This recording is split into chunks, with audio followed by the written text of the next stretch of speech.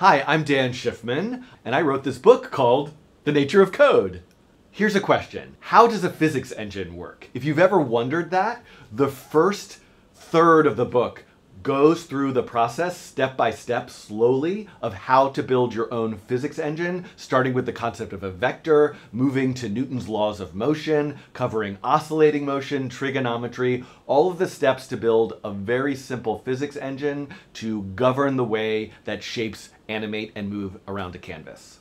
That leads into looking at complex systems, steering behaviors, flocking simulations, all sorts of other kinds of motion behaviors. I look at evolutionary algorithms, a genetic algorithm more specifically, as well as neural networks, machine learning, and end the book with a neuroevolutionary system that brings together all of the concepts of the book. I also really hope that this book, rather than answering questions, unlocks questions for you to ask. If I flip through the pages and look at all of the examples, they're very literal representations of what is a fractal.